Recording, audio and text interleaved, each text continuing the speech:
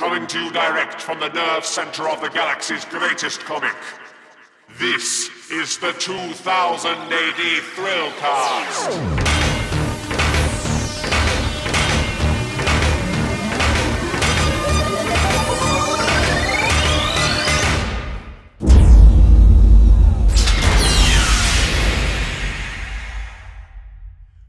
Thung athletes, and welcome to the latest episode of the 2000 AD Thrillcast. I am your host as always, Muzak. I hope that you are all staying safe and well. On this episode we talk to an artist called Dermot Power. Now those of you who know your 90s comics, particularly 2000 AD, will know who Dermot is.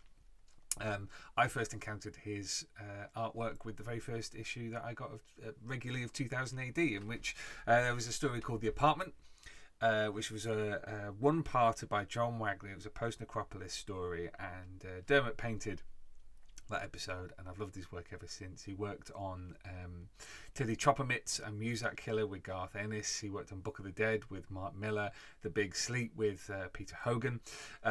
He then worked on Sláine with Pat Mills, while also doing work for Marvel UK on Digitek in Overkill.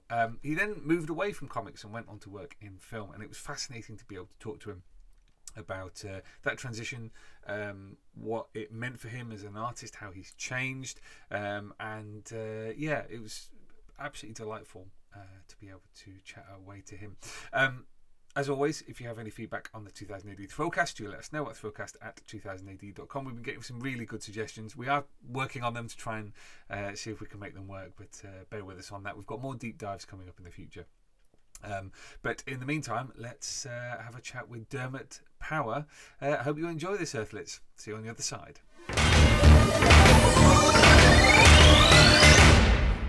I mean, thank you for wanted to chat, because I'm going to be honest. I don't normally do this on the podcast, but I'm a huge fan of your Dredd work. Good, thank you. Because you started on 2000 AD at just the time that I started reading the regular prog.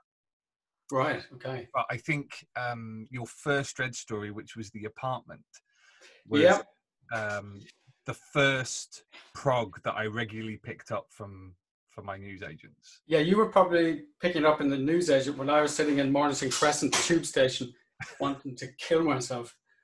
Because when that came out, I was so depressed. I couldn't. Really? Why? Yeah. Well, I think because I was, first of all, I looked at the comic book for the kind of color level, and then I kind of tuned. This makes me sound like I was being really professional, but I just thought, well, this sort of tone is about the right level of color. And of course, I didn't realize that they go down a couple of grades, and they print, especially on the paper they were using back then, it's going to look a lot more desaturated and muddy. And that's the first problem. And the second problem is, it was sort of the first thing I drew, and I think it was the first one, or maybe it was the Kleggs one, I can't remember, and I just wasn't very good at drawing. So I was getting it. I mean, it's very good because it makes you, when you see your stuff actually published, and you feel the audience looking at it. You're not sitting in your bedroom just, thinking this is really, really cool. And I think when I had that objective look, and it was probably a couple of months since I handed it in, I was just like, oh my God, that's absolutely awful. But then you learn pretty fast, because you learn in public. So yeah, that was a problem that an awful lot of artists seem to have had, because we had Carl Critchlow on the podcast a few weeks ago, and he was the same. You look at his work on Nemesis around about the same time we did the Nemesis and Deadlock story, and it's just these murky panels where the printing completely destroyed all the detail. It must have been infuriating. It hid a lot of sins as well, though. So so I didn't mind. You could kind of, it was a valuable lesson, because through my whole career in film as well, I work in broad strokes. I know we do these for 2000 AD and Sláine and stuff, I did very finished, painted stuff, but you try to work in a broad stroke that will survive the printing and survive all the different color variation that happens when it's printed on different types of paper stock and all the rest of it. And you kind of have to accept that. You just get used to it, kind of thing. But it can be very frustrating, especially when I was first doing digital work, because I didn't know about color profiles, and I didn't know to send in the artwork with all this extra stuff, kind of metadata that you need to give the printers. I didn't know anything, and the first stuff that was printed was just way too dark, and it was awful. And it was, but again, you learn, you kind of learn all that stuff. Yeah. Well, let's kind of reach further back. Okay. Loop round back to this moment when your work and my youth intersected. So you're from Ireland. Yes. I'm always interested in and anybody who's listened to the podcast will know that I do tend to dig down into this about the environment in which you grew up and the role that art and comics played in that. I mean, were you from an artistic? Yeah, my dad is an artist, and he always was a watercolor landscape painter. But we always had books about drawing in the house, and particularly my brothers, my two older brothers, we drew all the time and had a kind of very competitive sense. You know, there was a lot of competitiveness between me and my two older brothers, and both of them, one became an architect and the other's a musician. And David, my oldest brother, is an architect, used to draw very cleanly and precisely. And Jared, who became the musician, he used to draw. Remember, he's obsessed with Jaws and Hookjaw in Action Comic, and he would draw the shark, and it would have all the moldings and shadow, and it was really kind of cool. So both of those kind of probably influenced me as well. But there was absolute, and of course I bought 2000 AD when it came out. I bought Action Comic when it came out. My interest in comics was, Warlord and Battle to some extent, except they were the other side, and then into Action Comics, and then 2000 AD. And I absolutely loved it, but I had no clue about drawing comics or anything. I had no intention of it, none at all. So what was the impact on you? Because I think in previous interviews you've talked about having a fairly sheltered life, in terms of the kind of media that you were absorbing. What was the impact of something like Action, which was? Oh no, it's not. It's not that it's a sheltered life. It's that I'm in a small town in Ireland, and you've got, and we didn't have the BBC and ITV. But we had our 2 channels, and you had your 3 channels. This is before Channel 4 even. So it's like we all had sheltered lives. There's no way of getting anything.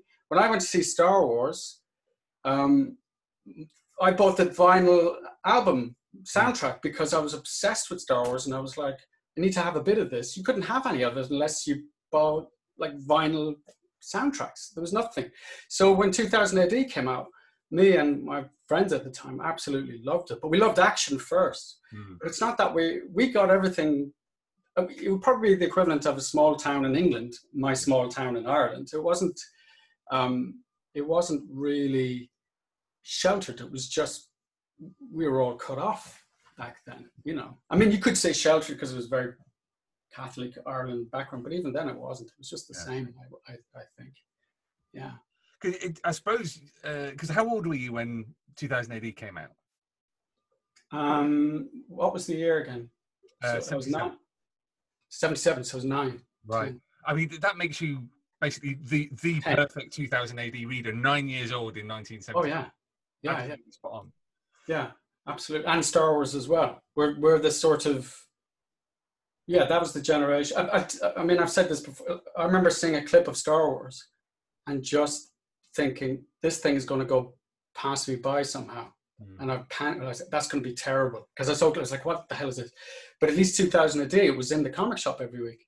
Every week. It was fantastic. It was really good. But again, you're really dumb when you're a kid, because it doesn't occur to you. I've heard a lot of comic artists say this. It doesn't occur to you that you can draw this. I mean, you do draw it, but that you would do it as a profession. So, So it takes you how you transition from a kid not thinking that you could become a comic book artist to the point where actually...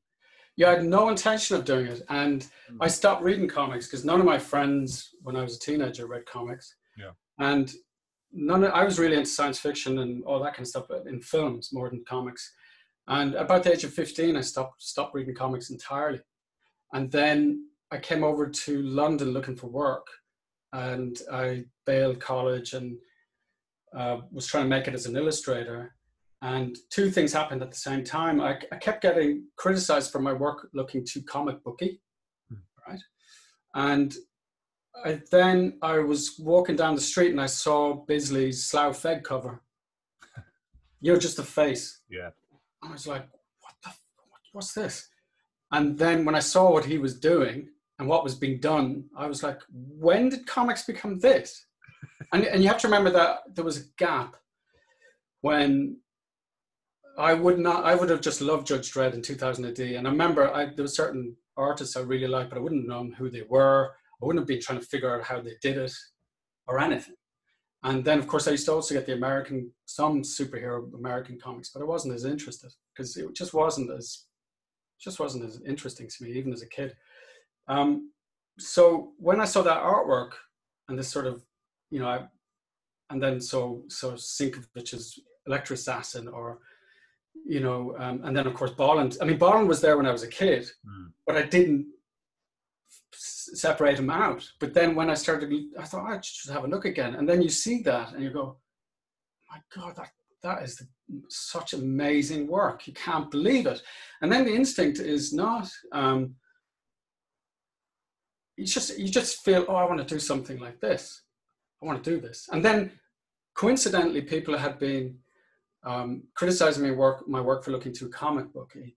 And then I thought, well, okay, I'll look into doing that. And I've got in touch with David Lloyd and the Cartoon Center. And I went to his class, to David's class, every week for about a year. And that was really good because he dialed down all the enthusiasm a little bit. What I'm saying is he would make you focus on storytelling and before style. And then that was very useful. I mean, that sort of gave me a good grounding. So I'm very, very grateful to David for that. But it was, if I'm honest, I remember seeing a Fabry thing. I can't remember exactly what it was. I think it was Glenn had done some vampire thing. And again, it was just like, I cannot believe what I'm seeing. It's so beautiful. I think maybe I'd come out of art college very disappointed because I thought, I grew up as a kid in drawing competitions with my brothers, and my dad handing us books about drawing and talking to me about drawing and proportions of the human body and color theory and all that kind of stuff. He never really got deep into it. It wasn't like, but we talked about this stuff. So I thought I'll go to art college and I will learn another level again of detail. I don't mean better or worse. I just mean another level of detail about drawing. And there it wasn't. It was more. It's like they're teaching the theater. It was closer to theater. So I came out thinking I could draw. And then when I tried to do comics, I was like, oh, I can't really draw. It's when you're trying to tell a story, it's amazing. And the thing about people like Bisley and Fabry and people like that, I kind of thought, well, as I get more experienced, their secrets will emerge. But they just, now when I look at their stuff, it gets better. The more experienced I get, the better their work is. It's like, oh my God, it's even better than I thought it was.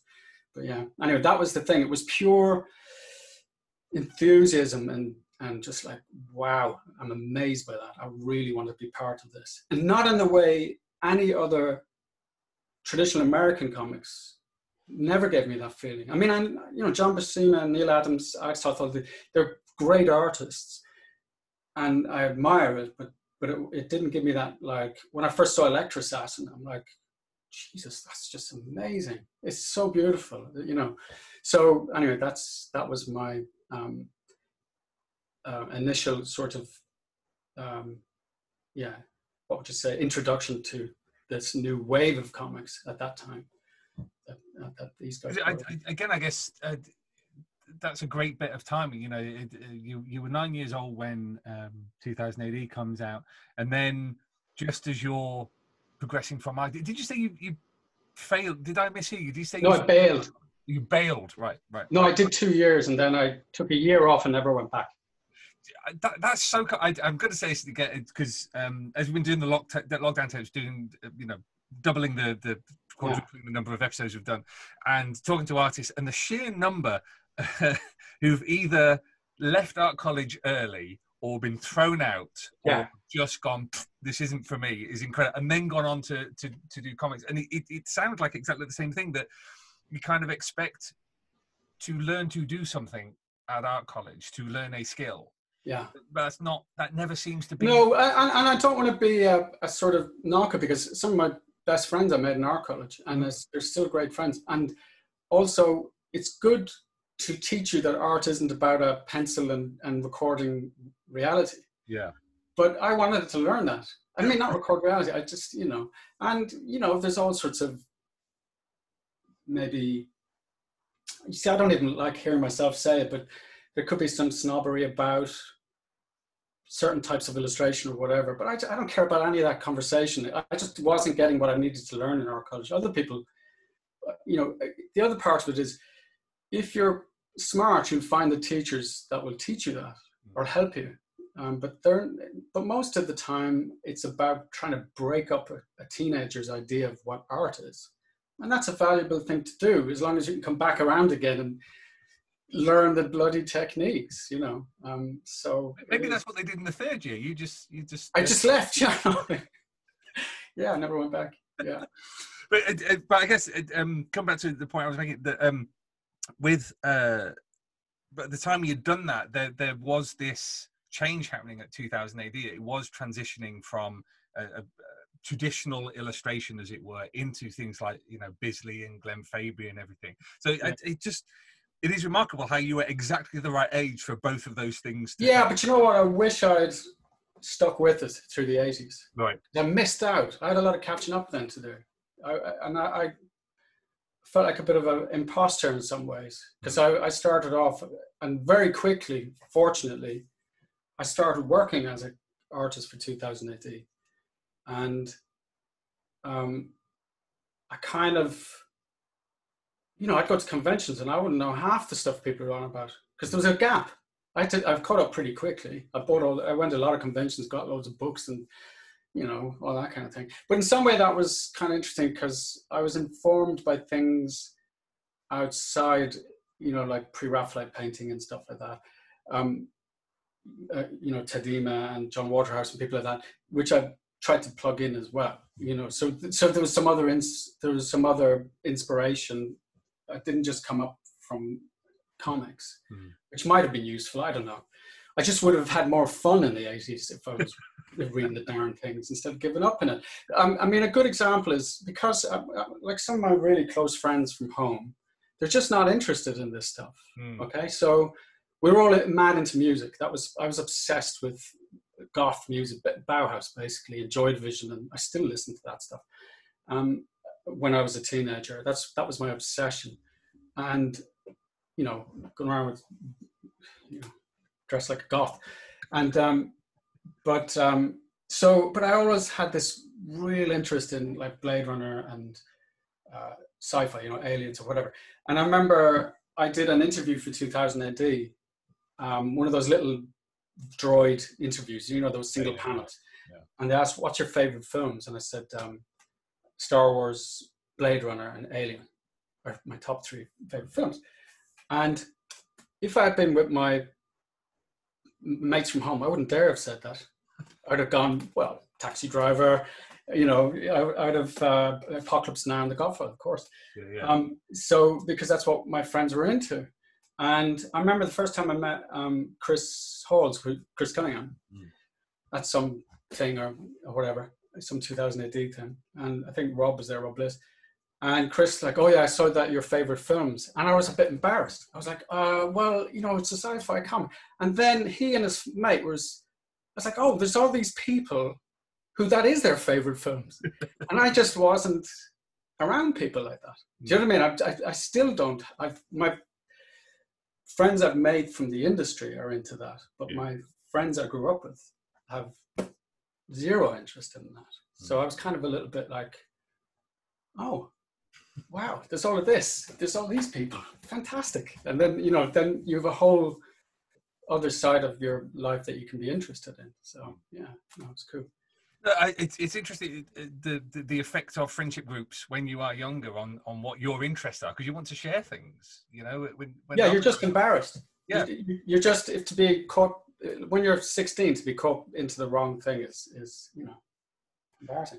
I was into Doctor Who when I was Doctor Well, Who. see, that is embarrassing. So, you know, plenty to be embarrassed about there. Anyway.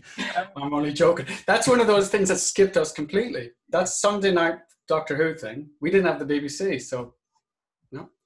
Yeah. We had Logan's Run before you did that, though. Oh, really?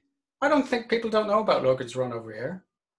You know Logan's Run, yeah, the TV series. Yeah, but I've said that to people and they're going, It was a big part of our childhood, so. Right. Yeah, okay, fair enough. You're at this point where, you know, you were looking for work, people were saying your stuff's too cartoony, but it was actually through video games that you ended up coming to 2000 AD. Yes, that bloody cover that was on every back cover of every episode of everything to do with 2000 AD for about a year. I was like, oh God, that Judge Dredd video game cover. Yeah, no, I did. No, I shouldn't complain because it was the first professional. It was the first. Well, actually, I did some kids' book stuff and some greeting cards. There's some Santa Claus greeting cards out there that I did someplace. Yeah, no, what happened was I did that game cover. I had been doing some spec work for 2000 AD, right? Just to see could I get work in there. Yeah. And it wasn't very good, but whatever. And then I had also been going to David Lloyd's Cartoon Center, and one of the guys there, I can't remember who it was, had got a game cover to do. And I was like, well, what? I didn't even know this was a thing. So I remember I contacted a few people. I got an interview with Virgin Games, and they looked at my portfolio and they were like, okay, this is great. We'd like you to do the cover for the Judge Dredd game. And I was like, oh, I think you should get Brian Bolland to do it.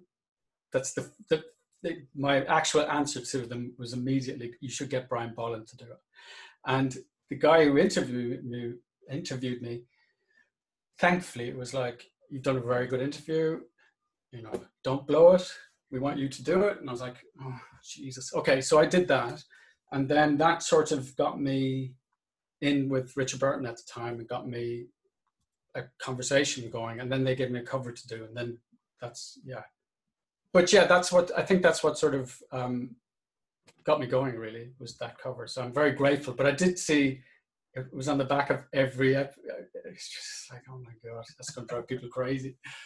But yeah, no, it was good. I mean, looking at that, the Bolland influence is absolutely crystal clear in that, really, isn't it? Yeah. Yes, absolutely. I mean, that's my whole career is until the last few pages. Well, we'll probably get there, but the last 10 pages of the last Sláine book is just a sum of everybody I'm influenced by, in my opinion. It's just, that was Bolland with a bit of, oh God, names. Jesus, who did Kraken?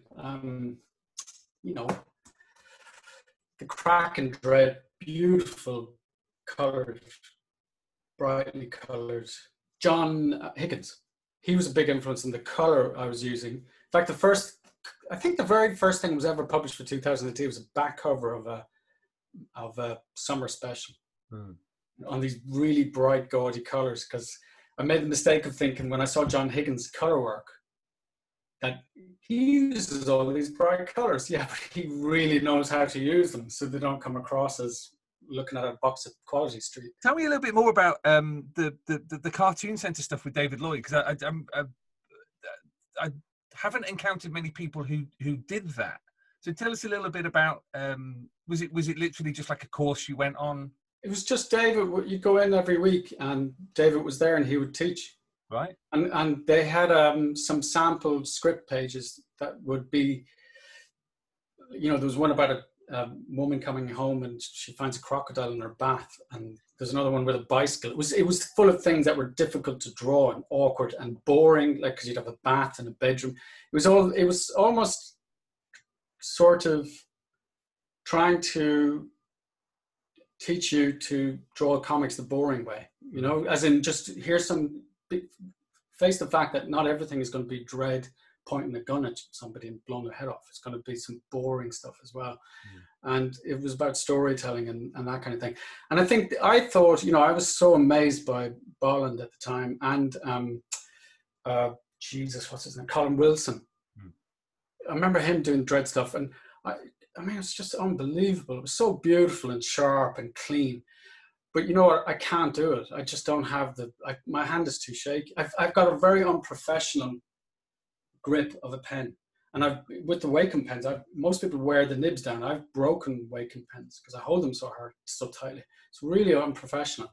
And that beautiful line that Bolland gets, or any of the artists who have been, I mean, Bolland has taken it to another realm, but who've been influenced by the Neil Adams or the Sheen, the 1970s, that style. I just can't do it. I need to be pushing down on the whatever. I put a lot of weight down. I find it very difficult to control it. But I kind of tried, and then the first few things I did with David, I was trying to ape that kind of style, and it was a bit torturous. But he was much more about the storytelling anyway. He didn't care about that, and I think I went there for about a year, on and off. Just went up there every Tuesday night kind of thing with your stuff and whatever. And I remember then I started getting professional work. I did that Dredd cover, and I still went back to David's class because I really wanted to learn about comics. That's where I was really, really interested in. And I mean, the thing is, I think I, graduated early from that, if you like. I didn't, like, once I started doing professional work, I was just too busy trying to finish the pages. I was like, come on. Plus, to be honest, I knew if I showed them to David, he would find problems with them and I'd have to change them. And I didn't have time. I mean, I was like, no, I'm just going to have to learn it. You know what I mean? It would be like, just got to do it. I mean, that's the thing about comic books. It's very much, it's an art form that taps into your creative urges of like, I just want to do it. Leave me alone. I just want to do this. Just leave me alone. It's like, David was fantastic for giving me some formal training, but I needed to, escape and make mistakes, which I made lots of, and figure it out that way. But no, he gave me some really good grounding. But I don't know who else. I don't know if anybody else. I don't know. It's not something that's. I mean, my memory's on the fritz at the best of times, but it's not really something that's ever cropped up before. That's really interesting. You went through that, but in terms. So while you were doing that, it was when you were picking up like the bits that were like the Christmas cards and.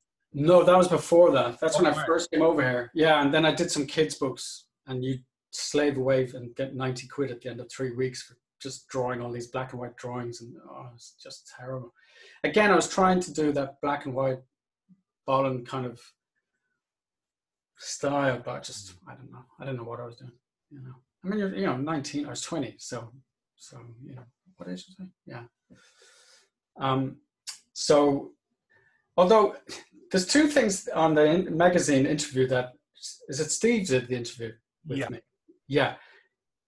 He called me a late bloomer, and I was like, I thought I started pretty early, actually. But then I guess Steve Dillon was like 16, wasn't he? Yeah, pretty much. Yeah. And the other thing that was very unfortunate is I said that the traditional kind of American comic style, I'm just not that interested in it. He changed, somebody took a word out and said, I'm just interested in it, which gave the exact opposite of what I was trying to say. And I was like, oh, okay. So now, for anybody who read that, I meant I was just not interested in it. I was interested in Bolland, McMahon, and Bisley and Vendetta. Anyway. So the once you were doing stuff on Spec to try and get into 2000 AD, and then you did the Virgin Games covers. How did that translate into actual work for 2000 AD? Oh, they gave me the back cover to do, and then I think Andy Lanning and John Tomlinson had written Juvenile Kung Fu, Mutated Kung Fu Kleggs. Do you remember that one? Yeah, I'd love to redraw that actually, because it's a great, funny little story. And I just, I found the drawings for that recently, because I've put all my original art up on my website in the last couple of weeks, because the virus has meant I've finally had some downtime to do some things like that. And the drawings are really good. I was really surprised. I mean, for compared to what I remember. Like by this, I think what happened was I would draw little thumbnails, then I would do more details, and then more detail. By the time I was painting it, I was so bored. I killed them. They were dead. Whereas the drawings are actually pretty fresh. And it's a very funny story. And anyway, so I can't remember how, I wonder did John Tomlinson or Kevin Hopgood, that's it, Hopgood. He was doing some teaching Kev was doing teaching. I forgot about that. I think you were, yeah. And probably introduced me to Andy and John at something, who then said, oh, we're doing this. I think that, I might be wrong, they might know better, but I think I was tried out on one of those specials. Yeah. Then John, Jesus, I'm trying to think hang on, that was Andy and John Thompson. Then what was the next one? The Apartment. I'm trying to remember which I did first. I don't know. I think one I did first, and then it came out. The first one came out second, or something like that. But anyway, but that was my kind of introduction.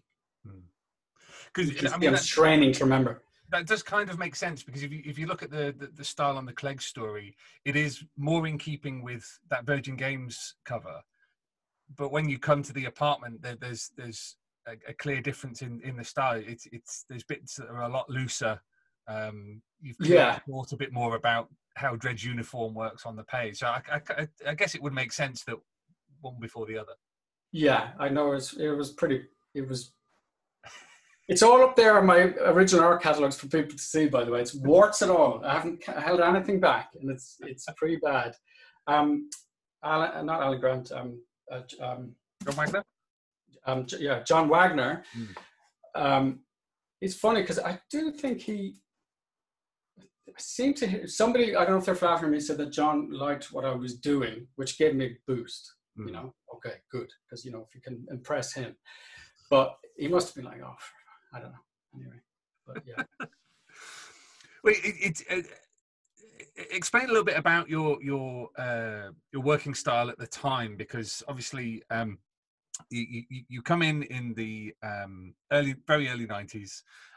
We're still in that kind of post Bisley phase where painted comics are a thing. How were you working? Was it kind of working on one big piece of Bristol board and painting, or? I actually did all of that stuff on black paper. Oh, really? Wow. Yeah, which is completely moronic, because the reason I did it was because I'd gone from, doing chalk drawings on black paper, and I thought, well, this will work. But the problem with that is if you're working on black paper, as soon as you put a mark down, it looks bright, just relatively. So you're bringing things up to light, and you would stop way before they were bright enough, because it would look bright compared to everything else. It was really, really stupid. I don't know why I did that, but so again, I learned the hard way, because you put that stuff on the web offset or whatever, the scanners. Yeah, it's got no bright paper. It's got nothing to project the color through. It was really, it was really crazy. I'd done a Golden Axe cover on black paper, and it worked pretty well. And but it was really not suited. I think by the time I got to Muzak Killer, I got sorted it out. Was that the next one I did? I don't know. It improved a lot. Yeah. Oh no, yeah, I think was it Muzak Killer? But there was Teddy Choppermitz as well. Yeah, I still like that story. And in fact, I've never had the guts to, because I work a lot with Tim Burton, and I've never had the guts to show him that. I really should have. But yeah, that's Gareth. That's the first time I worked with Gareth, and that was brilliant. It was so funny. And I remember it was a 7-page story, and I remember Alan McKenzie going, cheeky bastard, about Gareth putting in a 7-page story, because it cuts out an advertising page. Yeah. But it was I don't know when. I know my artwork style, and that was a huge improvement. I've learned an awful lot, and my storytelling was better. I think that might have been between the two Muzak Killers, was it? I can't remember. I know Muzak Killer 1 and Muzak Killer 2 were way better. I guess Muzak Killer, the first story. I mean, you were a music fan, you know. It was some of the. Yeah, but funnily enough, not into Gareth's music. Oh, really? No, not at all. Like, because I'd get on the phone to him, and I'd be like, I don't like that music either, because he was into REM and all this American. I just did not like that music. I was into, at that time, I was really into all these Camden-based, noisy, like, it was just before grunge and grunge, but it was kind of Silverfish and Sun Carriage and all these little bands in Camden, which were just this massive wall of sound. I absolutely loved that music. And then REM would come in, and to me, they all just sang like they were singing through their nose. I couldn't stand it. And that was what Garth really liked. But what we both really didn't like was the Stock Aitken and Waterman music of the time. Absolutely awful. I hated that music, and that was the X factor of its era, that style, and Rick Astley and all that kind of stuff. It's just dreadful packaged music. So it didn't matter that we didn't like the same music, as long as we both hated the same music. So that was the thing. That was what was behind it. I mean, So it does seem like a story upon which you were both having an awful lot of fun. Great, yeah. And what's funny is my nephew was 21 this week, his 21st birthday, and my sister bought him, 2 Muzak Killer pages, because I had given her a couple of pages years ago. And it was the one where he comes into his apartment and it's got all the posters on the wall, okay? And she bought him the pages either side of that. And before people think, why didn't I just give them to my sister? She wouldn't have it. I mean, I was like, you can just have them. She's like, no, because then she wouldn't be me giving him the present. But anyway, that's another story. But what's fascinating when I was looking at them is because Marty Spock, Muzak Killer, was obsessed with the 20th century, it hasn't dated, because the stuff that's in his room looks dated because it's the 20th century, like the TVs and everything, the vinyl record players. It's all very hipster now, which is kind of weird. But yeah, it's weirdly kind of survived, but it's so violent. I mean, I was like, jeez, how do we get away with it? He's like garroting Christian, what's his face, on the Word. And it's just horrendously violent. I don't know how we got away with that, but I guess it's funny. Yeah, I love the idea of any sort of artist writer collaborating on something, but it sounds like you and Garth had a lot of fun chatting about it. Yeah, well, yeah, I couldn't claim to know Garth very well, and he just talked to him on the phone and stuff. But yeah, I had an awful lot of fun. We didn't have to collaborate to get to there. His writing, he had all his fun when he was writing it, and I had a huge amount of fun drawing it. It really was. And my favorite page, actually, my sister wanted it, was when Marty goes in and chainsaws the NME journalist. Because at the time I used to read the NME, and Stephen Wells, remember Stephen Wells? He was a journalist, and there's this style of writing in the NME which was like, they used to write all the time, E-R, it's such a, it was like the equivalent of saying not at the end of the Wayne's World thing. It was just this habit. And also, I'm sure he's a brilliant writer and all the rest of it, but he would attack and criticize a lot of the music that I would have liked, right? And I just found him just kind of up as himself. So to have Marty go in and dispatch an enemy journalist, was quite funny. It was just, in fact, I have the page there someplace. I haven't put it on my wall yet, but yeah, that was good fun. I guess at this point, in the early 90s, you've had a lot of the original droids with the original creators move on. So there's new generation of artists coming through. Did you have in any sense, or anyway, a sense of I'm in now, or was it very much on a case by case basis? No,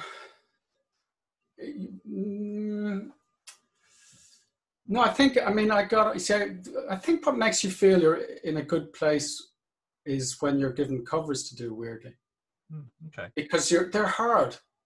So of course they're hard. Storytelling in comics is the hardest thing ever. I'm not taking away from that. That is incredibly difficult. But you have 6 pages to get it right. Whereas you go in, with Rich Burton and Al McKenzie at the time, Alan especially seemed to love the covers that I was doing. So I'd go in with, like, I remember a summer special cover or something. He'd be like, in my professional opinion, that's amazing. He really, so I knew I was connecting with them. And I felt I was getting better. And of course, the thing is, it's not that you feel your work, when you're learning in public, you get better so quickly that you're like, well, this is way better than what I was doing at the start. So that makes you feel, okay, I'm locked in here. I'm in. Do you know what I mean? Because so then it's all about the pressure of just the very people that inspired you to go in the first place are kind of why I ended up leaving in the end, because it's just too crushing. It's just, I really think there's some pages at the end of Sláine I hit my stride, and that's my style. But barely.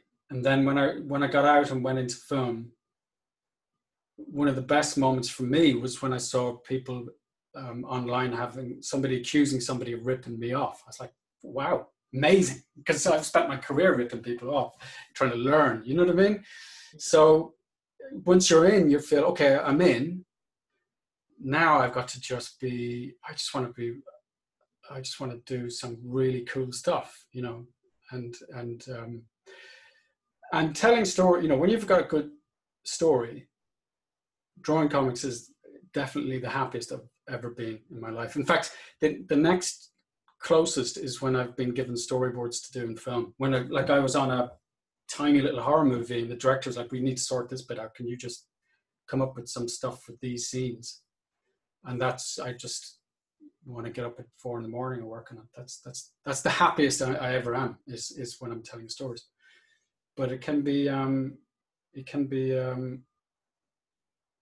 got some the people I admire that inspired me to come into the industry are so another level. It can be really frustrating trying to do work that comes close to that level of, that kind of level.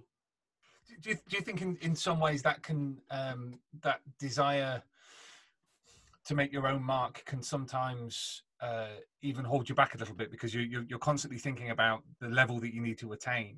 No, it doesn't. It's not that. It's because the truth is, once you're drawing, you're just trying to tell the story, and you're trying to get the pages in. And I was always, I was always behind. I was too slow. And I wasn't trying to. I wanted to paint and draw cool stuff and have it, and still the pages that I love the most. I mean, I won't sell them. I've got Occo Counting Gold on the wall here. I love that because it has a lot of my own stuff has come through it. So it's in hindsight you often go, okay, I've really managed to, it's hard to explain. It's not, you're just like, I'm trying to store it in a cool way possible. And it's, if I manage to do that, and then even better if it feels like it's mine, it's my own style. I'm finally getting there. But I think when you start out as a comic artist, you're looking for permission for every mark you make from another successful artist who did a mark like that, you know. And we were all, well, not all of us, but, you know, we're all kind of a compendium of all our influences. And what makes it maybe a bit different is that there's a bit of Bolland, there's a bit of Bisley, there's a bit of Fabry, there's a bit of John Bolton, there's a bit of John Waterhouse, you know, there's a bit of everything, and Frazetta, of course, all thrown in there. Really, I think when I left and went into film, then I got my own style, because I was working digitally. Nobody was working digitally when I started, so I sort of didn't have, and also it's a very different process, and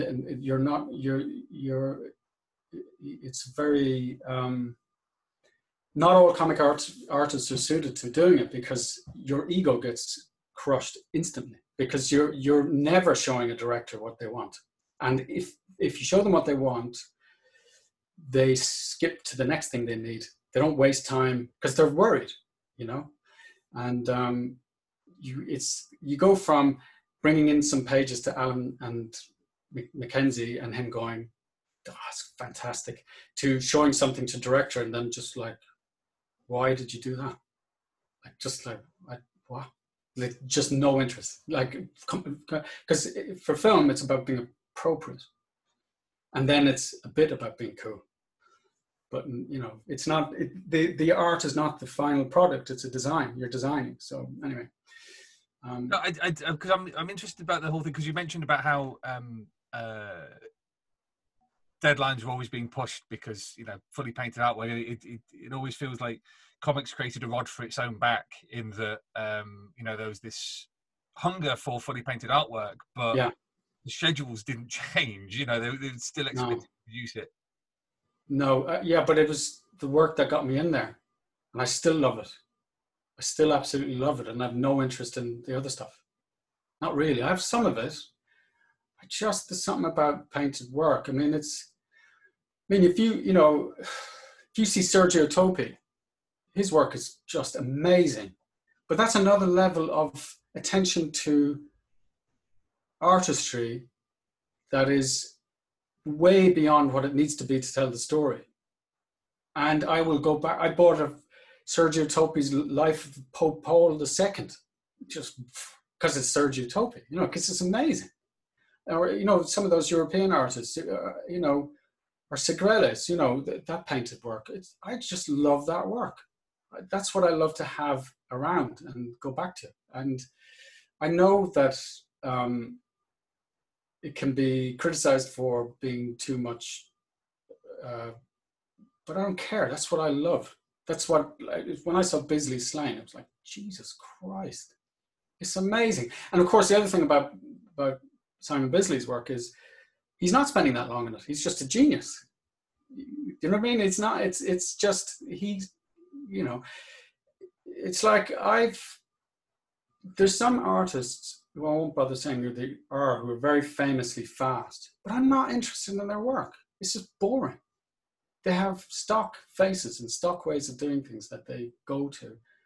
So it has to be an amazing story then, which of course you know, but I there's great writers out there, and that's not enough for me in comics. I find it too frustrating if I don't love the artwork. And if I love the artwork, I find the comic hard to read because I want to go in and just paint because it's inspiring. So I can get about 5 pages into Electra Assassin and I'm like, ooh, I want to draw this. This is just so exciting, you know. But anyway, yeah. I know it's kind of an era where I know Dave Bishop was talking about the seas of mud, wasn't he? He'd open the drawers, all these brown. It must have been frustrating, but you know, I don't know. You came to the rescue on Ultimate Riddle, which was one of the Batman Judge Dredd crossovers that Carl Critchlow had been painting. Yes. That I did a video for the 2000 YouTube, and the slightly convoluted history of all those strips, and you know, there was Carl behind on that one. Glenn was massively behind on the other one that he was doing, which ended up being the last one to be published. And Was this literally kind of like you get a phone call from 2000 AD? We need you to do. I said, oh, no way am I doing it. They gave me 3 weeks to do 15 pages, and I was used to doing 2 pages a week, and I was like, no. And then DC. Look, to be perfectly honest, I hate when people say that because I'm lying usually. But to be perfectly honest, I really wanted to do Batman. I would have loved to do Batman. And just a chance to do Batman was like amazing to me. I still would love to do it. And so I was like, this is the chance to do Batman. I got to do 5 pages a week, right? I was like, I'm going to mess this up. And that will be my introduction to DC Comics, will be messing up this thing. So what happened was they said, we are doing these Batman Master Series trading cards. Okay, so if you do this for us, we'll give you a big batch of them and you can show us your Batman. And that's what I did. So then I looked at Carl's style and I was like, I ain't doing that because it will take me forever. Because he's, you know, I just will do this much more blocky style, more Bisley, obviously. It's just quicker, faster, bang the damn thing out. I had no, I mean, I'm not making excuses because I loved doing it. I enjoyed it. But it was a, you know, bang it out, 3 weeks, 15 pages, fastest I've ever worked.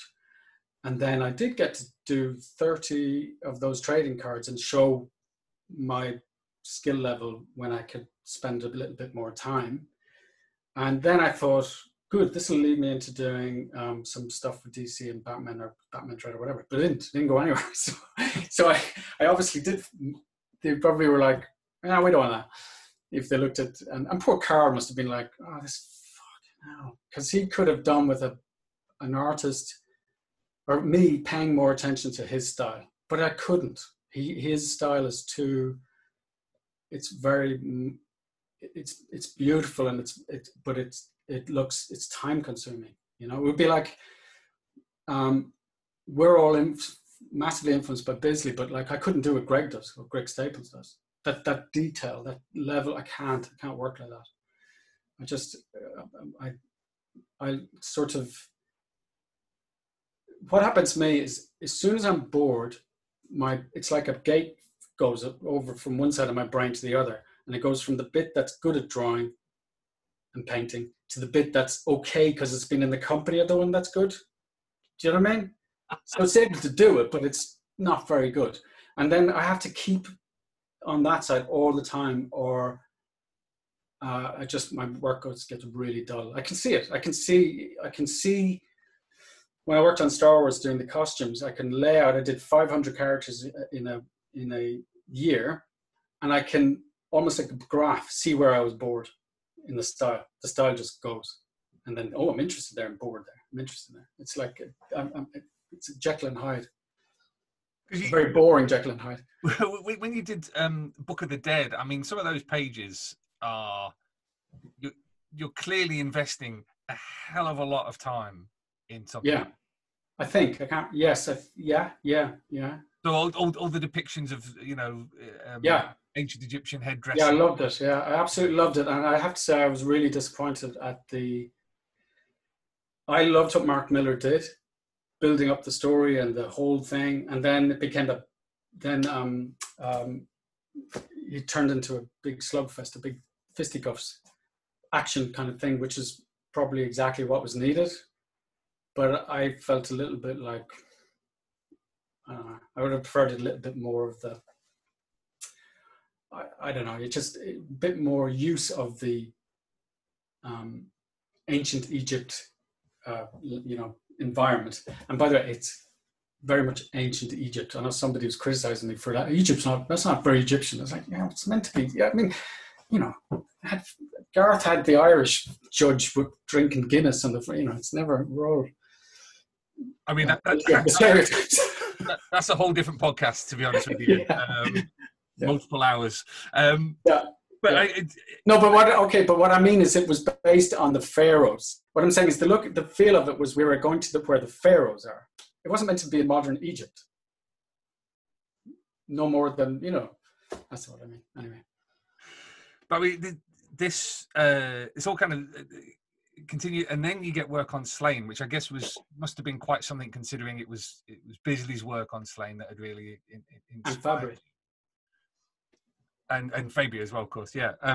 Was this a moment of finally, or oh crap, this is the moment? No, this is the moment finally. And then I think there's some good stuff in Queen of Witches, but the Boudica story. But I kind of was trying to develop a style. It's too colourful though. I don't really. But by the time I got to Treasures of Britain, I think I'd kind of, got a good level of skill for drawing Sláine, the level of detail. But yeah, that was heaven. I loved doing that. Absolutely loved it. What was it about the series? Because I know that that kind of phase of Sláine has its fans, it has its detractors, but clearly you were having fun with it. You were invested. You were interested in what you were doing. Yeah, I mean, the thing is, I get on the phone with Pat, and I remember once. I think I might have said this before, but I said, "Oh no," he said, "Are you busy?" And I was like, "No." And I remember I was sitting upstairs. I was looking for something in the room upstairs, and I remember I said, "No, I'm on my own actually." And I remember the stars were out and all the lights in the house were dark by the time I got off the phone, because we would just talk and talk and talk and talk, and we can do it. And Pat was fantastic to work with. I loved it. But and again, some of the happiest times of my life were sitting in my studio, listening to music and drawing Sláine. It was absolutely just, your life couldn't get better. But I couldn't pay my bills because I was too slow. So, and the other thing that was unfortunate about Treasures of Britain, the last Sláine story, is that they changed the format of 2000 AD and we had to wrap the story up early. Or Pat had to wrap it, which he did fine, but it needed another 2 episodes. It needed a little bit more air at the end, and but it was great. I mean, I loved doing it, and I still regard that some of the best work I've ever done. And so yeah, and of course, you have the crushing weight of Fabry and Bisley on your shoulders when you're doing it. But it's so enjoyable to do that you can kind of shake that off. You're inspired by them, but also I think what you have to kind of make a decision not to be intimidated. But then what you do is you just get on with telling the story. And I was getting better at drawing and better at storytelling, and my sense of color was getting better through a lot of different experiments. I was finally kind of settling on a nicer palette, which I still, I'm doing. At the moment, I'm getting involved in the Wizards of the Coast magic stuff, and that Gravedigger thing. Where is it? Anyway, I'm signing these cards, but it's still that palette. I mean, I've taken that then into the film industry. I've taken that palette that I've developed, I think, which is obviously some of all my influences still, but I was beginning to kind of lock down a style that might have been more mine, maybe. I don't know. Because you mentioned about, by the time you got to the end of your run on Sláine, the last however many pages, you felt that you'd really kind of finally reached that point where you think, this is my style. What was the essence of your style? If you look at this, the beginning of the story, there's Arthur stabbing Mordred with a giant sword. Well, it's the moon sword or whatever. Yeah. And then I've repeated the same panel at the end, and it's one in the end is much chunkier and simpler and easy, and it's not as I wasn't drawing like this. I was doing big chunky strokes and filling up the panel with more pleasing patterned shapes. You can literally see the difference. I much prefer the style at the end. And also, Ukko, I changed them to a different looking character because I was afraid to change. First of all, I was like, what Glenn was doing, and then what Bisley was doing. Is like, oh God, can I really do my own one? And I mean, if I had my time back again, I would have loved to just go, fuck it, I'm just going to do my own style. But again, you're intimidated. You feel like you don't have permission to almost. So by the end, he looked different. He'd got long hair and completely like oily, greasy, long hair. He looked much different. Which is bonkers, by the way, that we get away with that in 2000 AD. That you can, well, I'm just going to make it look different. It's like changing an actor out in the middle of a series, and you just that's it. I remember you did a star scan, which was split up into 4 parts and put on like the back cover of 2000 AD, which was a Vucko. But you know what that was? What was that? I found that yesterday because it's weird. This is weird timing because I haven't looked at it. I was up in my attic looking for back issues of 2000 AD because I sold one of the Andersons back, and I wanted to send a copy to the collector in America. And I've got loads of stuff up here in my shelves, but I've got boxes of, multiple. I tend to keep 1 or 2 up here, and then I'll keep the multiples, whatever. My studio's full of books, so I just tried to lighten the load. And hang on, I've strayed away. What were you saying again? What was I saying? About the that thing. So I found one of the copies, and it had this quarter picture of Vucko. I was, what the hell is this? All right. That was done for charity and sold at the Tribal Gathering Music Festival, as far as I remember. And Steve McManus bought it, right? I think. And then I remember him, like, I can't think he bought it for like 500 quid or something. And then I can only think that he thought, well, this may as well use it as a start. But is he smoking a joint? Yeah, it's like it was meant for a music festival. It wasn't really meant for the back of 2000 AD, but it was like, all right. He's smoking a joint and he's got a can of, I think, Red Stripe in his other. Yeah, no, it's a thinly veiled version of Stella, I think. Oh, right, okay. Yeah, but it was meant, the whole idea was, it has these signs saying northeast or south, and it's meant to have been a piece that would be in the middle of the Tribal Gathering Festival telling people where to go. So it's Ocko sitting there with a beer and a spliff telling people where to go. It was not really, but obviously it was deemed suitable for 2000 AD. But yeah, it's funny you should say it because it's just come, I just saw it 2 days ago. And Weird. Very. I want to move on from, let's talk a little bit, just a little bit more about Sláine, because as you say, you had long conversations with Pat. The entire foundation of the series is Irish myths and legends. Yeah. How much of your time, how much of your energy went into following Pat's lead on the research and things like that, or was it I'll let the script deal with that?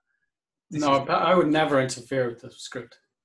I talked to Pat about that stuff, and I had an uncle who's a historian, Irish historian. So, and Pat had his Book of Irish Curses, which he wrote.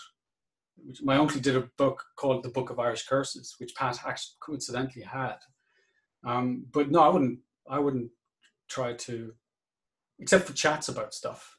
I wouldn't, I just want to see what Pat's going to write. I'm not going to interfere with that. And there was he did get the cadence of the Irish language really well.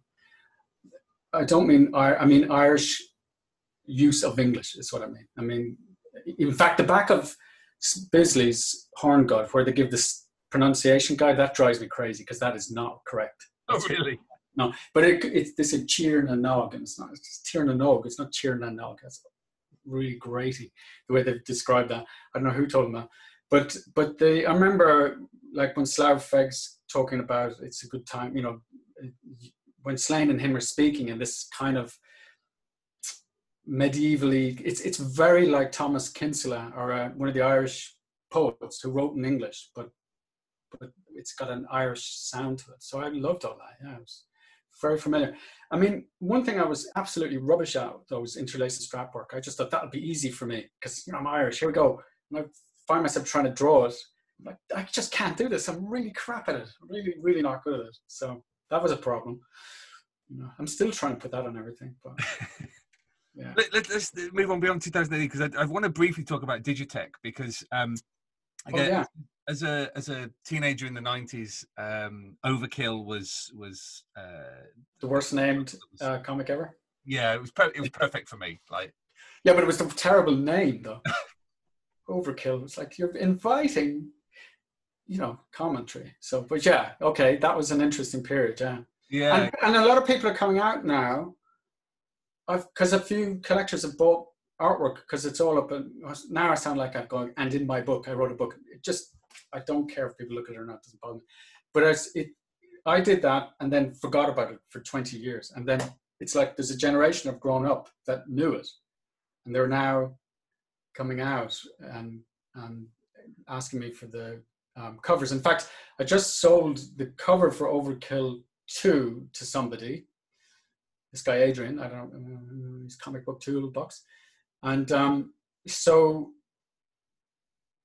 he just sent me a link that somebody dug out of me on Motormouth children's TV show with Dave Gibbons. Do you remember that? Yeah, that's all right. Yeah, and I somehow had brought that Overkill cover. That was what was on the desk.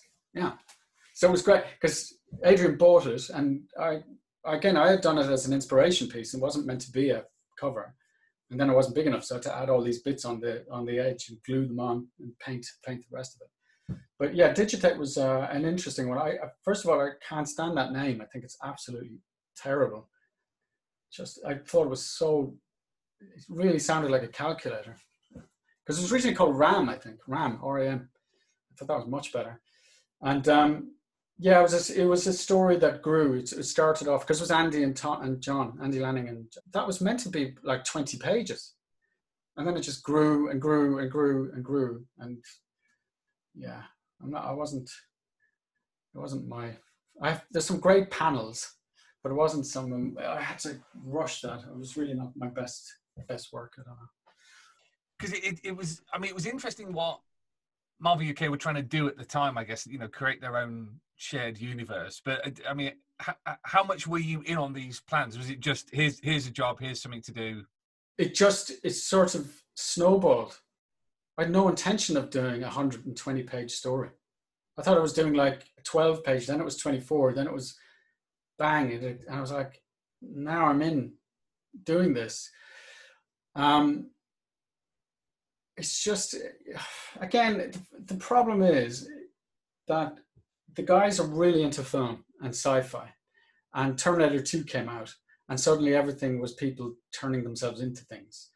And I just found there was a problem with I was trying to be sci-fi with my bright colors, but it needed a bit more, I don't know, when I look at it, it needs to be a bit more sci-fi than that. It was a very filmic script. You could feel that the guys were really into their movies and stuff. And I'm not so sure I did justice to their vision, shall we say. But it was okay. It was all right. And then, people, there's some great, I really like some of the covers I did. And there's a couple of panels when Deathlock turned up. They're pretty cool. And, but yeah, it's, I don't know, not my... I mean, it's interesting to me that, you've done this pretty long run on Sláine, you've done stuff like Digitek, and then just at the time when as you say, you'd got into your stride in terms of your style, you move from comics to movies. Yeah. You want to explain a little bit how that came to be? Yeah, because it's Brendan McCarthy's fault. Because what happened was Brendan used to do a lot of work with Steve Byrne, the director. And Brendan was going off but I think he was going off to Australia to learn Mad Max, which eventually came out 20 years later. And he wasn't around for Steve. And Steve asked him, would he recommend somebody else? And for some reason, he recommended me, or through Steve Cook, I think, I'm not sure. And I went in and did some work for Steve Byrne on Merlin, the TV series. And the thing that I was a very slow comic artist, but I was a very fast concept artist, because I was so used to, from Sláine, trying to go as fast as possible. And so I developed techniques that would you know, you could get a visual out really, really quickly. So I suddenly was quite fast and also used to just coming up with ideas. Because the thing that Pat's a brilliant comic book writer, but he's going to leave the details up to us, the artists, you know, so we do our research about the visual side of things. And so I also had a ready obsession with shapes in costume and things like that. So yeah, so that was, I think what happened was I started doing a bit of that, and it's weird because the first thing that happened is I got costume designer ringing me up, giving me shit for like, oh, I could draw, you know, I don't have time to draw that. And then production designer rang me up and he was complaining about what I was doing, like undermining him. And of course that should put me off, but it didn't put me off. I was just, okay, there's some politics here you need to be very careful of. But in the end, you have to figure out exactly what your job is. And the thing is, what telling stories with comics does is you're obsessing on each panel. Is this saying what it needs to say? Is it readable? Or, you know, and especially painted comics, because you have to strive for clarity all the time within all that painted, where every part of the surface is accounted for. That's the only way I can put it. If you don't have the ready shortcuts that working in black and white gives you, like thicker black lines and certain whatever. I mean, of course you can use them if you can use, you know, if they're available for certain panels. But all of that prepared me very well for being a concept artist. And also, I thought I'll buy a computer because I'll see will this be useful, because I bet they're going to ask you to change colors and things. And once I started working digitally, I was like, wow, this is amazing. This is just crazy. And the most important thing that happened, I was broke, right? I was burned out. I looked at Sláine and I was like, still not as good as Bisley and Fabry and Bolland, and I'm never going to be as good as them. It's a little bit, it sounds like I'm really feeling sorry for myself, but I just thought I just need to get out from under this and make my own, try to do my own thing. So I didn't intend giving up comics forever. I just thought I just need a break. And I had the Sláine, the next Children of Lear Sláine story. Pat had sent it to me. And it's a beautiful story. And I just couldn't do it. I started, in fact, I did a few pages digitally and I printed them out. They looked awful, really bad, because I didn't know what I was doing. I didn't, like, again, in the same way that when you work on black paper, when you put a mark down, you're like, wow, look at that, it's bright, but it isn't bright. When you work digitally, you're so amazed that the thing can do anything. Like, Jesus, look, this looks like a drawing. That you get a little blindsided by that. You don't realize it's not good enough. And it took a while. It didn't take that long, but for me to get it to work with my style, which, so then also you just get paid a lot more. I mean, you get paid a lot more if you're a comic artist who does 5 or 6 pages a week, or even 5 pages a day or something. Some of them are blasting the stuff out. They do very, very well. But when you're struggling to get 2 pages a week, you just can't pay your bills. So I was like, okay, I'll try this for a while. And then what really pulled me completely over was, of course, I was obsessed with Star Wars when I was a kid. And then I got hauled into the Star Wars art department. I mean, you talk about good timing. I didn't have any connections in the film industry. I just posted a portfolio to the fan PO box for Star Wars. And Ian McKay, the concept artist, was thinking of leaving. And Doug Chang said, well, could you, we need somebody to replace you. And they said, let's go through the slush pile. So they just got all the portfolios and went through them and went, oh, this guy's cool. And they called me. And that's how I got on Star Wars, which is extremely fortunate. But I absolutely love that. And I love doing that. And I mean, the film was whatever, but I really loved working on episode 2. And it was the first time I was working and it was my work. Because I loved film, but I wasn't influenced by Ralph McQuarrie, Joe Johnston, or Doug himself. or any of the film, Ron Cobb, any of the film concept artists. I mean, I love Sid Mead, of course, everybody does, but my influences were from comics, not from film. So I land in film and I just bring my comic sensibility, which is then disguised because I'm now working digitally. So it doesn't look like I'm doing what I was doing, for at least at the beginning. And also I was really fast for a concept artist because I was banging this stuff out digitally. It was so fast. So I kind of just never went back. That's really the truth of it, you know. I mean, I remember posting back the script. I felt really bad, but I was like, I have to, you know. But yeah.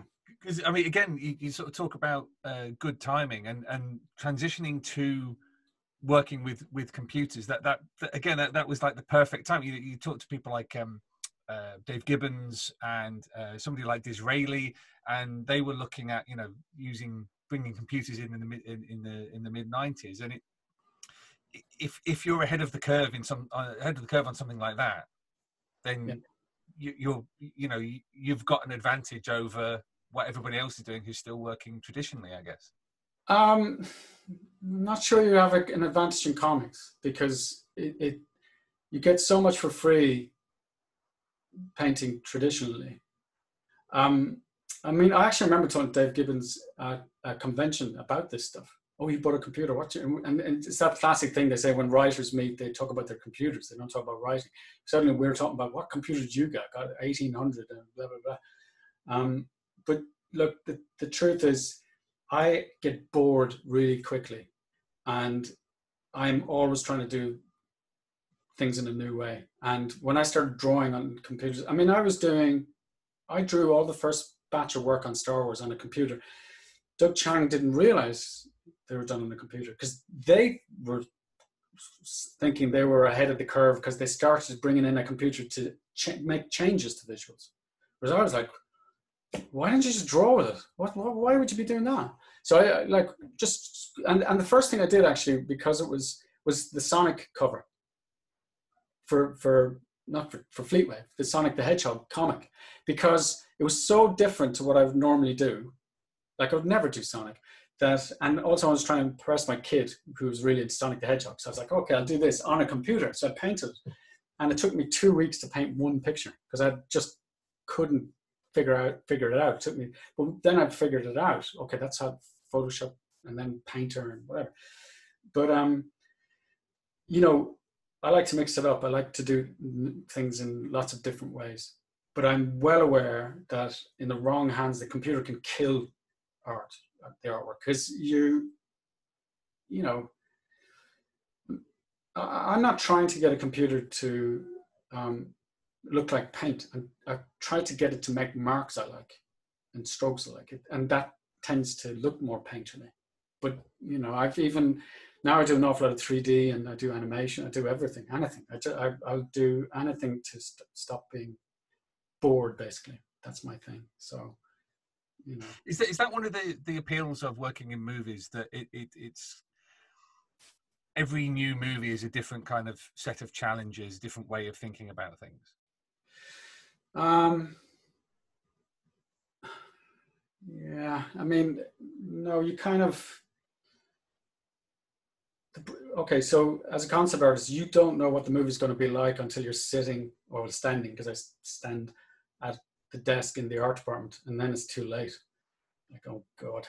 So it comes back to the same thing. You're hoping to work on films with good stories, and they're very often not.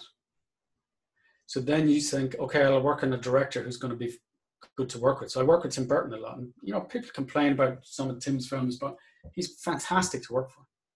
He's just really good fun to work. He doesn't, like, I don't pretend to know him, by the way. I worked with him for 10, 15 years, and you know, worked upstairs in his house while he's downstairs, but he says very little. So I'm not trying to be like, oh, me and Tim were like that. We're not. But he doesn't say very much, and I love working for him because, but that's an example. Like if you work with him, he wants you to just draw stuff. I mean digitally, but just draw it. Don't get into the 3D stuff. But I'll often do both. I'll be drawing for him, and then I'll be doing the 3D stuff as well, because compliments about your drawn work are cheap. People go, "Oh, I love your drawing work." Like, you feel like art directors in an art department would love if you rocked up with an easel and some paint, and they'd be, "Oh, it's great, I love it," and then they can ignore it, right? So what we've done, and Rob Bliss as well, is we've shoved ourselves as far down the pipeline as we can get by doing all right, so if somebody ignores my work because they say, "Well, it's just a sketch," okay, I will make it look photoreal then, so you don't have that as an excuse.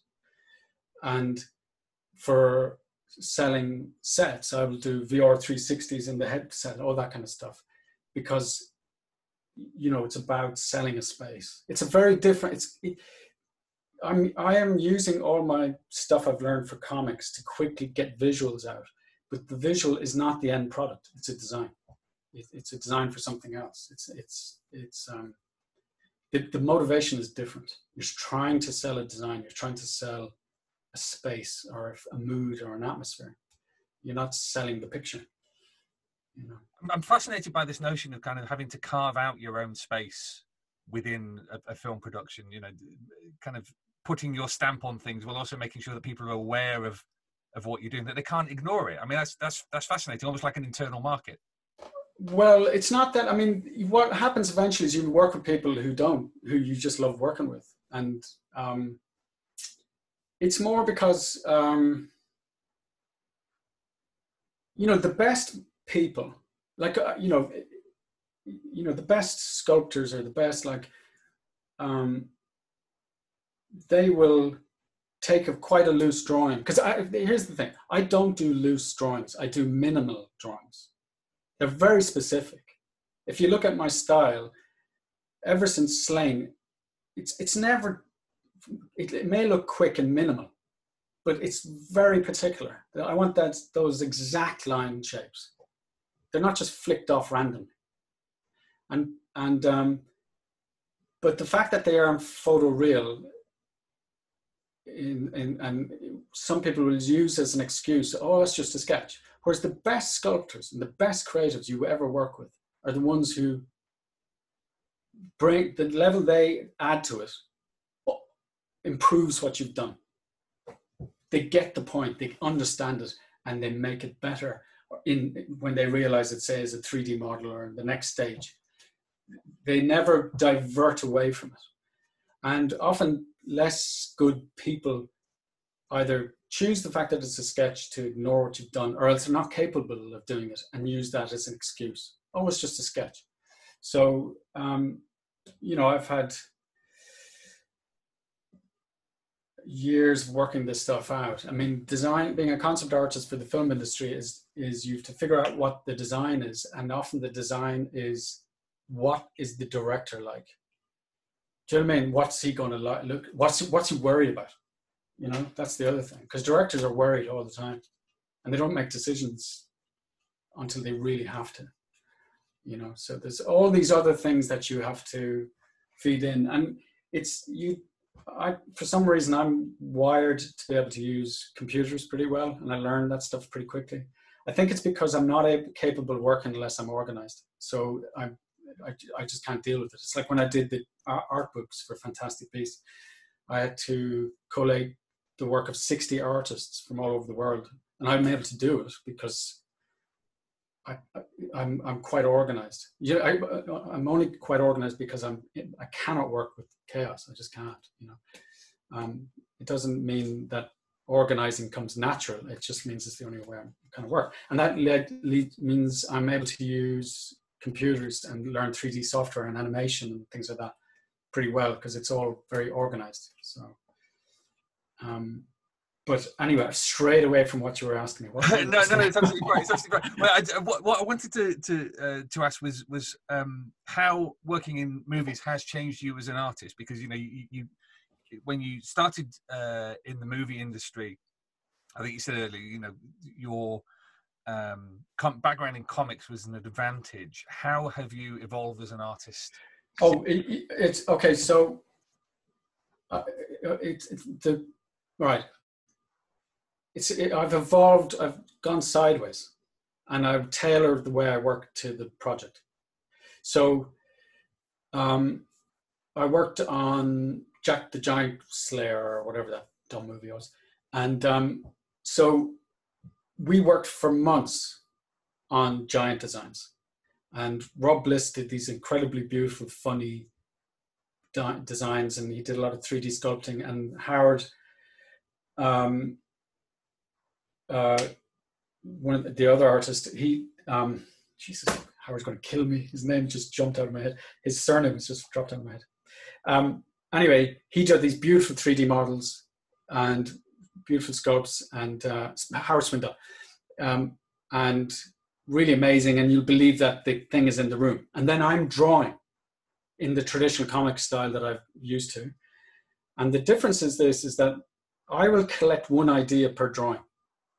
Okay, so I'm saying, if these giants, will the armor, if they're fighting humans, should the armor be facing downwards because nobody's going to clobber them on the head? You know what I mean? That kind of thing. You're asking a question.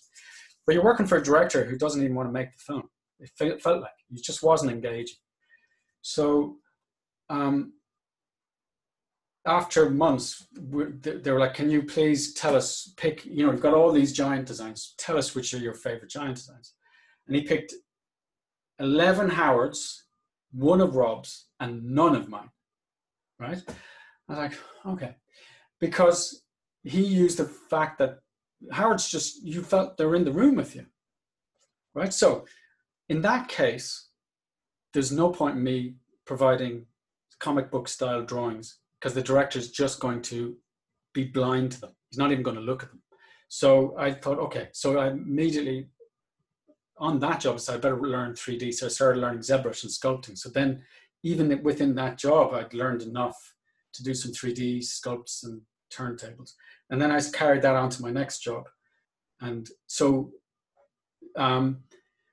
so I added that ability to do 3D modeling and sculpting because you get fed up of people rejecting your designs because it's sitting next to one that's way more finished. And that happens all the time. So you get things being selected because they're the most real. And when I worked in the US, I worked for a few years in San Francisco with Doug Chang's Ice Blink. I used to get some of the designs that were done, and they're really, really super real on Beowulf. And I'd redraw it in line and show it to Doug and go, that's the design. Yeah, you happy with that? Because that's not a good design. It just looks real. And that's what Zemeckis would pick. He's another director who would just pick everything as long as it looked like it was real. He'd pick the more real, not the better. So in the end, you don't just go, okay, you know, if you can't beat him, join him. And so I learned. And so I did learn. And I enjoy that stuff anyway. So the project I just did before lockdown had everything. So it's for a TV series, which I'm not allowed to talk about. And the designer, Chris Seegers, he's great. He's like, love your sketches. I mean, I do, what I do is I get a script. I do this first. Yeah. I just go through it and doodle, right? Actually, I shouldn't have showed you that one. Hang on. Here's for Dumbo. So I just do doodles like this in a book, right? And then you just sit there with the script, collecting the script. And those drawings are not done for anybody. They're just for me, because I can't remember scripts. So that helps me to remember the script. And then I remember I hadn't worked with Chris before, and I showed him that notebook, and he was like, this is great. You barely need to do more than this. It's like, okay, I think I better do a bit more. So what I would do is I would get the script, a whole, you know, notebook full of this stuff, and then we just go through it, and I would redo each one, really quick black and white sketching the way I love to do, and then also get the locations, the actual models, 3D models of the vehicles that were from the time, all that kind of stuff, and do these super high-end visuals as well. And I love working like that. So it's not that my work has become super high-end 3D visuals, it's that I do it all. And then I work on a broad kind of front depending on the particular film. So that, I mean, that's what I'm, you know, it's not that I've evolved as an artist by adding things to my skill set rather than changing so much, you know. Is that sense of storytelling, of the things you were picking up in the cartoon center, the stuff you learned on 2000 AD, do you still get a sense that is with you, that is still playing a part? Absolutely, completely. And the most important thing is, what is the story? What story am I trying to say here? So when you're a comic artist, you're like, is that panel telling the thing that the script wants you to say? And when you're doing concept art, you're saying, what's this character's purpose? And then when you're reading the script, you're like, you know, good scripts are clear and characters are motivated. And we've had scripts. It's fascinating when you get another writer in who does a rewrite, who's a better writer, and suddenly everything's motivated correctly. The same stuff is happening, but everything's motivated better. Same thing with this, with the I'm looking for design narrative.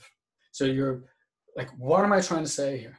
And very often it's quite subtle and not what people think.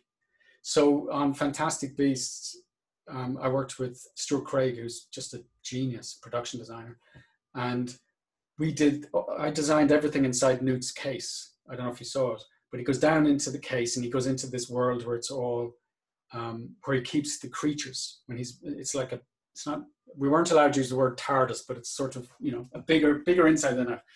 And the design sensibility that we went for was, I had done some very elaborate devices that Newt had for navigating this space. And we showed it to J.K. Rowling, and she came back and said, he's not that good a wizard. He cares more about the animals than being a good wizard. We're like, okay, that's your narrative. That's where you go from. Once you know that, we're off. So now, when you design everything in this case, all the environments must look a little bit ham-fisted, like all banged together. So also it's 1927. So what was around at the time? Okay, Wild West shows, and found references for Wild West shows where you could see that these awnings hanging up that were fir trees all painted, but they'd obviously been used a lot. So they're hanging and they'd holes in them, and they would have looked amazing at one point, but now they're a bit broken up.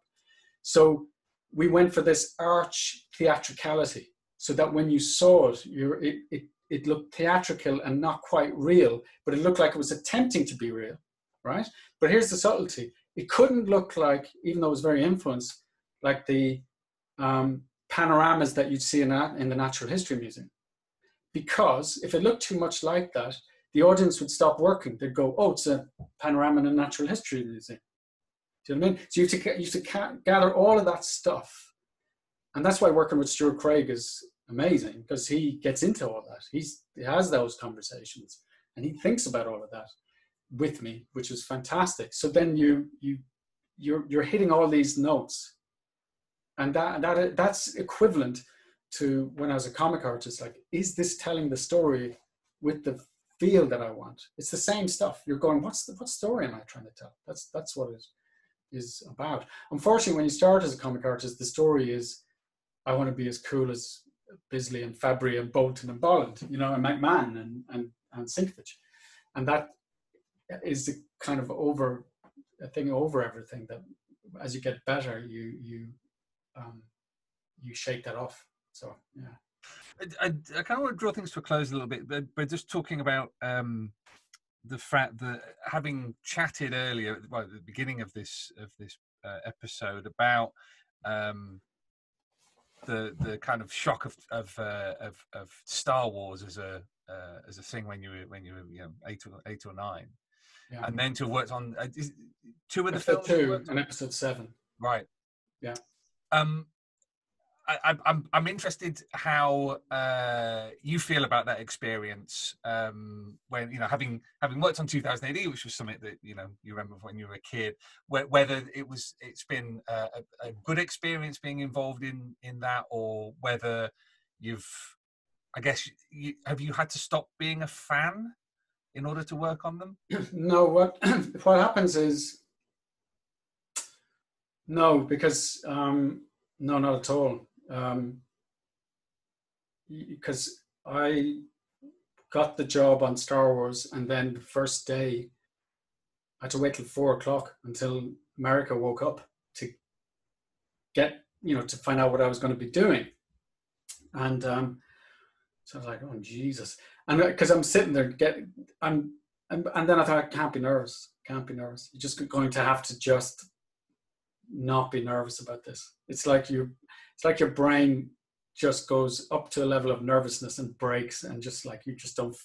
Okay, just going to have to do it because you can't. And this is the secret: is what is the story I need to tell here? That's all that it matters, because then everything else just gets pushed away. And but then the first thing that Doug asked me to do was the Sith. So I was like, wow, that's an amazing thing to do. And then the fifth drawing I did became Asajj Ventress, which is this big popular character. It became this whole other thing that way beyond my control. And so no, you don't. I mean, the problem is that I don't think any of the new ones match the first two. I know it's such a cliche, but New Hope and Empire are just masterpieces. I mean, they're just amazing. And for episode 2, it was fantastic because it was myself and Ian McCaig, really, just two of us doing all these characters. By the time episode 7 rolled around, it just became just an army of concept artists, and it felt. I was working here in London, and you'd be working on something, and then the next day a whole batch of the same, the guys in America would do their, and it's just, my metaphor, which I'm probably boring people with, is it felt like doing a kind of a mixture between a beauty pageant and a 100-meter dash at the same time, trying to do a 100-meter dash in high heels or something. It was just, and there are some amazing artists and that you're trying to compete with them. Whereas on episode 2, I had Ian McCaig, who's just godlike. He's so amazing.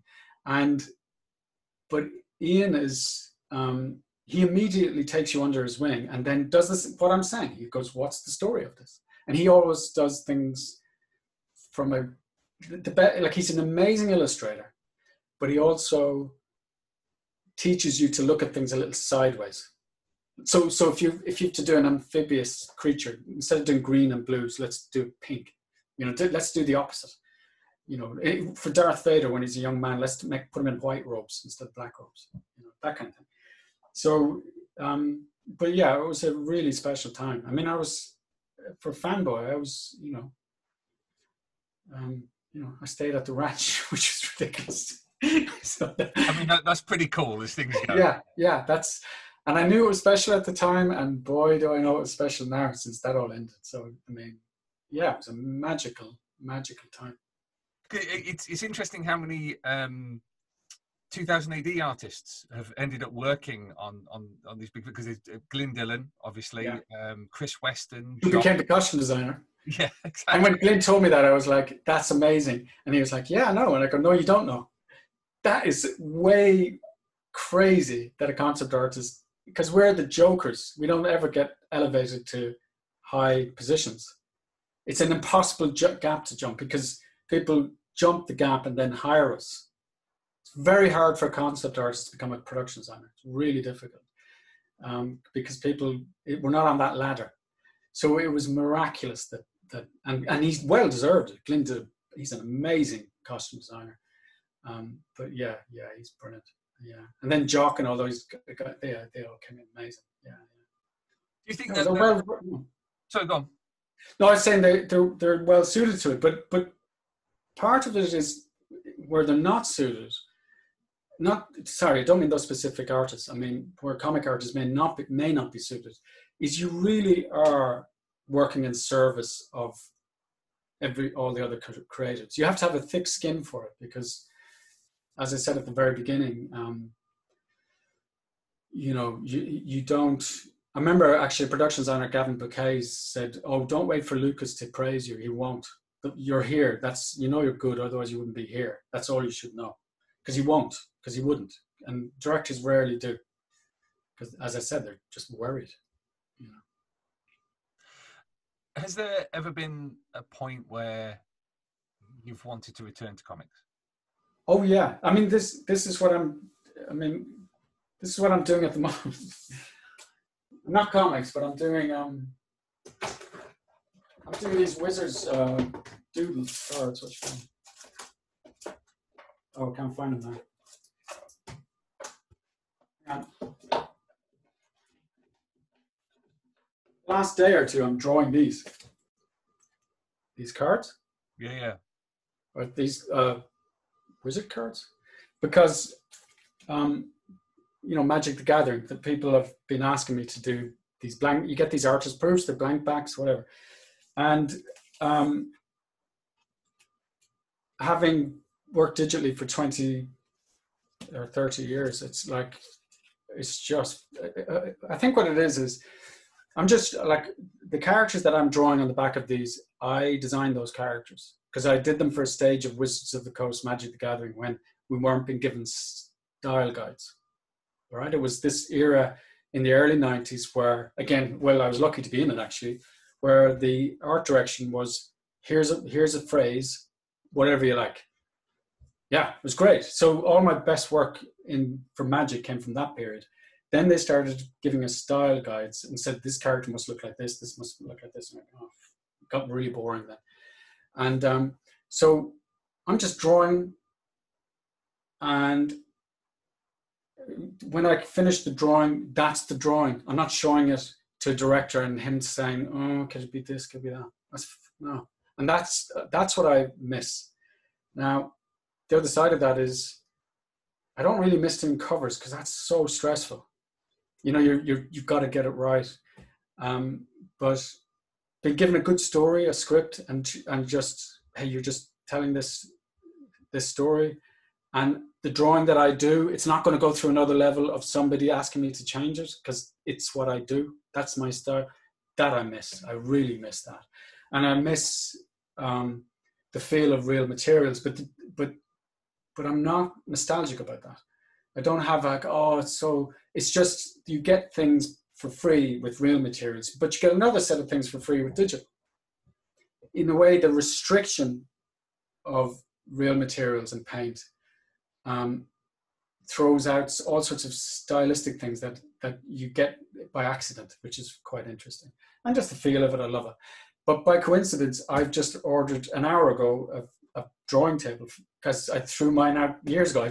Because I've been doing a lot of these cards and people are asking me to paint them, and thought maybe I'll start doing a bit of this because of the lockdown. I don't normally have time to do any of this. Because the film industry is very, you're getting up at 6:30 and you're back home at 8 to get out of the London traffic. So you've very little time, and it's a very different thing. There's a concept artist, Will Tay, who's a terrific concept artist for Star Wars. He was talking to me this morning. He was like, "Oh, I see you're posting all these traditional material stuff. Any chance you'll start doing that for films?" I'm like, "No way.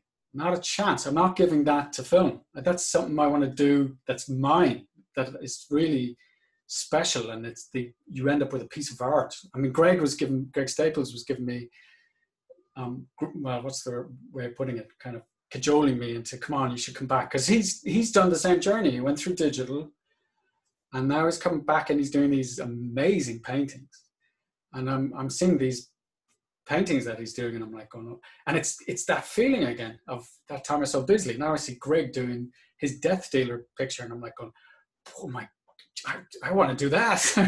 It's the same feel, it's the same enthusiasm. So I do miss it a lot. Yeah, I do. The other problem though is, you get a John Wagner script, a really fun, brilliant. But if you threw yourself into it, okay, I'm back, and then you got a script and it was like, yeah, it's not really what I'm thinking. Then your decision to go back would be you criticizing a writer. That would be appalling. You know what I mean? But I would be like, I never did Batman really. Never did Judge Death cover that I did of him in the skulls. Nah, I'd love to have done Judge Death. But then we all do. We all want to do that. So Dredd, Judge Death, we all want to do that.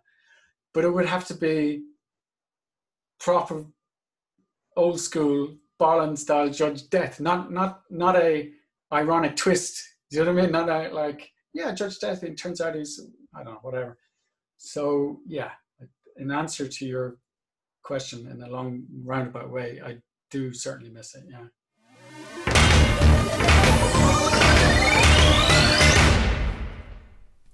Fantastic stuff. Thank you so much to Dermot for chatting away. Really enjoyed that. I hope you did too. Like I said, if you've got any feedback on the podcast, then do let us know on whichever platform you're on, but also thrillcast@2000ad.com. Do help spread the word as well. We post up links on our social media. But there's, we're on Stitcher, we're on Apple Podcasts as it is now, and various other platforms. So just bring a little thrill power into the lives of your friends and relatives. Athletes, we'll see you in a few days' time for more from the Thrillcast Lockdown Tapes. The 2 episodes a week format, fitting it around all the other stuff that we have to do might be a bit of an issue, but we will attempt to at least stay on a weekly schedule. So more great chats coming up. We've got interviews with creators old and new, plus more deep dives. So stay tuned to the 2000 AD Thrillcast, and until next time, take care of yourselves and splendid Verthwig.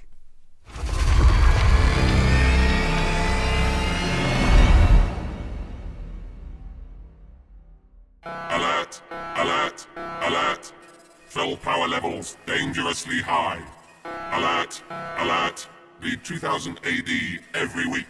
Ask your comic book store or newsagent now. Subscribe to the galaxy's greatest comic at 2000adonline.com.